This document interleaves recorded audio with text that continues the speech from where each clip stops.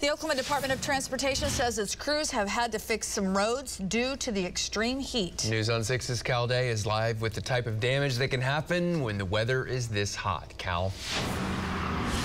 Well, Dave Leon, good morning. ODOT says the extreme temperatures that we have experienced really take a toll on Oklahoma roads, especially those older ones, and in some areas have caused them to buckle and even break. ODOT says the sustained heat causes the panels under the roads to expand and push against each other. When that happens, roads begin to pop up. So far, ODOT has taken care of 8 reports statewide of buckled roads. That's right in the middle of the yearly average of 7 to 9 repairs, with this month and August still left to go. Now, when they get a report, ODOT works as quickly as they can to get it addressed and add a temporary solution until something permanent can be put down.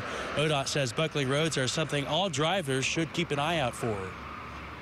The pop-ups, when they do occur, it can create some rocks and some debris that can fly up and maybe cause some minor damage to a vehicle.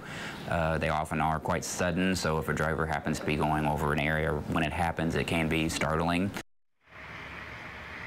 And ODOT is asking any driver who comes across a buckled road to reach out to their local ODOT office or their county law enforcement. And they'll try to get a crew out there just as quickly as they can. Live in Tulsa, Cal Day, Oklahoma's Own, is on 6. Thanks, Cal.